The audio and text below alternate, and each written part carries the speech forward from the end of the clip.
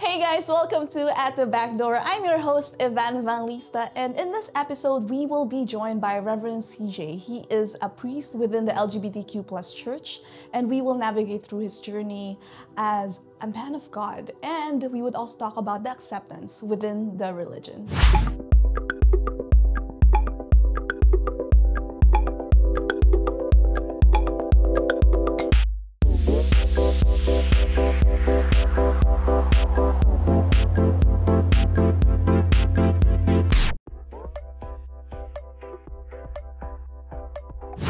Welcome to At the Backdoor. I'm joined by Reverend CeeJay. He is a priest within the LGBT SD Church. So, Reverend, could you please introduce yourself to our viewers? I'm the founding pastor of the LGBT SD Church in the Philippines. The LGBTS, before it was defined as the lesbian, gay, bisexual, transgender, and straight. We put the straight to be more inclusive. But now we rename the LGBTs into Let God Be Thy Savior, to be more inclusive and not exclusively for the LGBTQIA+ community.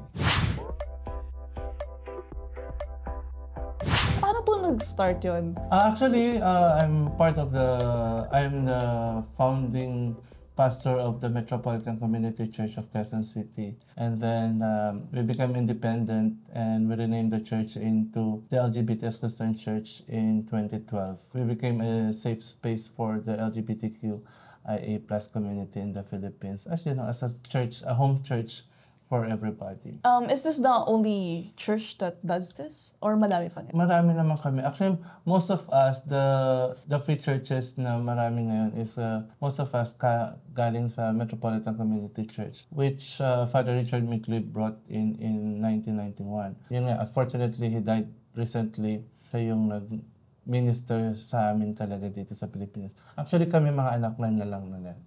I think pang third generation ako sa ministry na ginawa ni Father Richard dito sa Pilipinas. Ang tagal na din pala, no? Tagal na, actually. Pero nag-come out lang kami talaga as a church parang 2011 during the time na nagkaroon ng Baguio mass wedding na Najaro, and then nasita kami nila Bishop Pacani, yung tinawag kaming kadiri, nagkaroon ng ingay patungkol sa there is a church for the LGBTQIA in the Philippines. Can you define kung ano yung religion now for this generation? What the generation now is secular morality. Actually, may morality ang secular. Ibig sabihin, kahit wala kang religion, you could be a good person kahit wala kang religion. Actually, yun yung secular morality.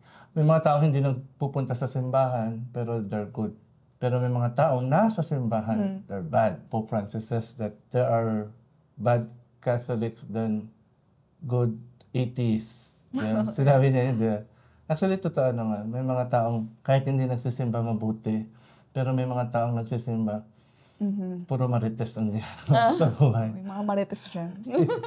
Ako, feeling ko naman walang masama dyan sa secular morality as long as you do good to others. Actually, yun naman ultimately nang ginagawa ng religion natin.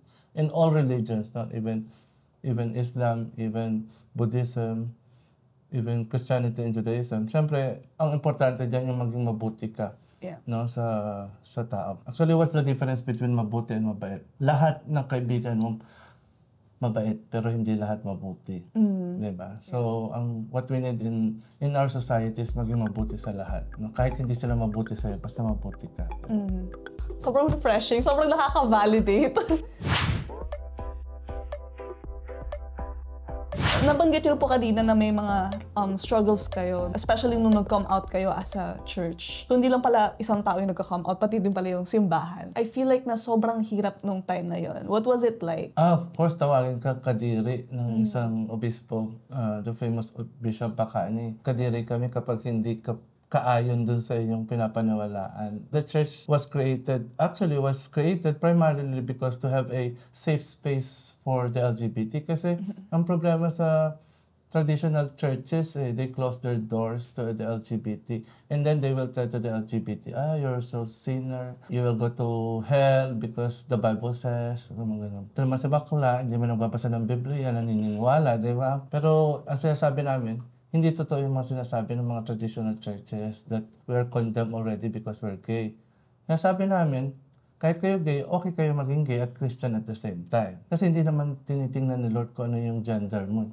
Ang tinitingnan niya kung ano yung relasyon mo sa kapwa mo, di ba? And that's the ultimate teaching ni Jesus, no? Love God and love thy neighbor. So, walang masama maging bakla. Ang masama kung mapanghusga ka sa kapwa mo dun sa pagiging bakla niya, di ba? Pero yung pagiging bakla, hindi yan masama. Nagka-struggle ba kayo personally? Like, denout niyo po ba yung ginagawa niyo? Or never kayo nagka-doubt? Minsan sasabihin ko nga ano bang ginagawa ko para dito? What for? Di ba? Pero kasi I'm looking for a church that is inclusive. Sabi ko, pwede naman siguro kami-kami magsama-sama, magdasal, manambahan, magpuri sa Panginoon, being gay and being Christian at the same time. So okay naman, sabi ko. Dinaretso na namin yung ministry. Mahirap po ba to choose this path knowing that you were gay? Mahirap sa isang malupit at mapanghusgang mundo. Oh, gracious Lord, tinawag na akong demonyo. Tinawag na akong anak ni Satanas. Tinawag na akong baboy. Ganda ko to, tinawag akong baboy. Sabi ko. So, maraming ganong panghusga. Pero hindi. Kasi we have to have a church for the LGBT. Otherwise, dalawang mangyayari niyan. Hindi na sila pupunta ng simbahan or hindi sila maniniwala sa Diyos. Yun ang hinahabol natin. It's okay to be gay and Christian at the same time. Okay, let's pause the video. I'm so sorry to interrupt you, but I just have to tell you about this amazing product called P-Cloud. Did you know that I always have so many pictures on my phone and way too many files on my laptop? Everything around me is running out of space. Then, I found P-Cloud. I can now store all of my files, photos, and music into my P-Cloud. The cool thing about P-Cloud is it's cheap, efficient, and I don't have to worry about anyone hacking into my account because the cloud storage is impenetrable. It is the most efficient cloud service out there. In P-Cloud, I can organize all of my files and have them sync directly from my phone. I can even give my friends access to the files and invite them to. So check out the links down below and let's go back to the video. Meron po bang mga other priests dito sa Pilipinas or even worldwide na katulad po ng advocacy niyo? Actually, sa Pilipinas, marami na kami na nag-advocate for equality, marriage equality in the Philippines. O kaya, mga tinatawag nating affirming churches. No? Pero very small kami, mga maliliit na churches or free churches. But inside actually the traditional churches, actually, may mga sa loob din ng simbahan na nakikipaglaban sa loob ng kanilang denomination. No? Halimbawa, ang United Church of Christ in the Philippines, nagkaroon na sila ng statement patungkol dun sa pagiging accepting sa LGBT. Ang Iglesia Filipina Independiente, nagkaroon na rin sila ng official statement coming from the Council of Bishops mismo. So, yung ibang mga churches. Now, inside the United Methodist Church, malaki din yung fight within the church. And of course, the Roman Catholic Church. Marami kami pero hindi ganun kalakas pa. Pagbabago ng kultura, it will take some time. 100 years. No? So, hindi siya overnight. Pero thanks to the modern era, yung information mabilis na sa social media, yan na rin ang ginagamit. So, I hope and pray, after 10 or 20 years, magbago ang lipunan. Yung mga priest po na nabanggit nyo, or churches, sang-ayon din po ba sila sa marriage equality? Kasi pinaglalaban nila yung marriage legally lang, hindi sa church. Hindi pa. There's a difference between acceptance and affirmation. Usually kasi pag sasabi mong acceptance, tinatanggap mo, pero meron pang ifs and buts yun. Pero yung affirmation kasi mas maganda. Tinatanggap mo siya ng buong-buo, walang pagtatangi, walang panghusga, kasi na-affirm mo siya. That's what happened to the United Church of Christ in the Philippines statement.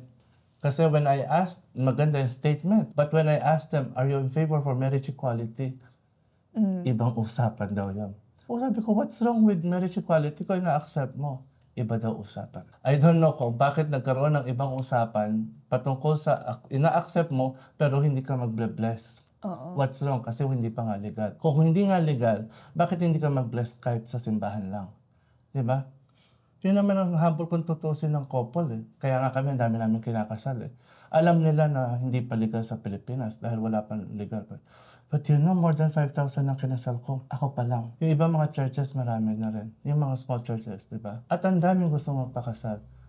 Are they after for the legality? No, they're after for the blessing actually ng kanilang relationship, di ba? It will take some time. Pero sila, gusto na nilang ma-bless yung kanilang yung kanilang relationship. Laging sinasabi, di ba, put God at the center of your lives. They're doing it, no? Para maging strong ang relationship. Against all odds. Yeah, kaya bakit hindi mag-open ng simbahan kahit hindi pa legal?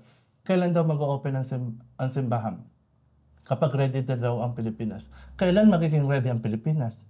Bukas, sa isang taon? Sa 10 years?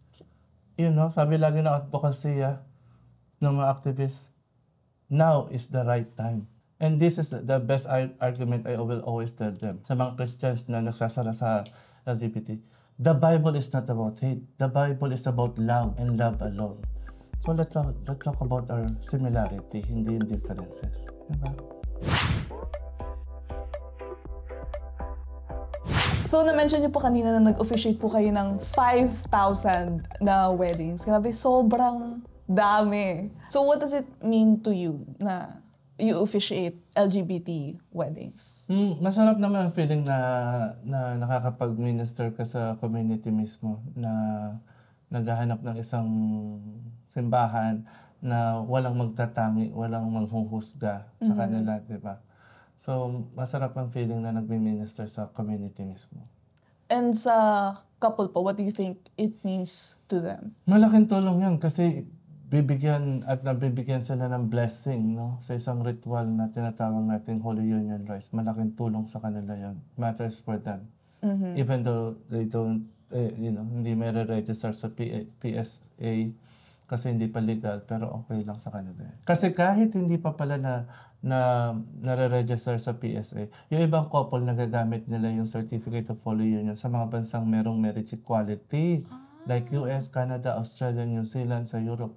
Yung iba naman sa insurance, no? Ang pro-life UK kinikilala na yung same-sex as beneficiary.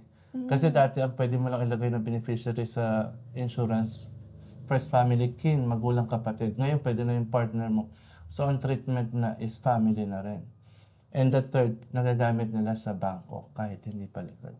So, sa mga nanonood dito, I think sobrang nabibigyan sila ng hope. May tumatanggap pala sa kanila na they can also live out their wedding fantasies. Yeah. Diba?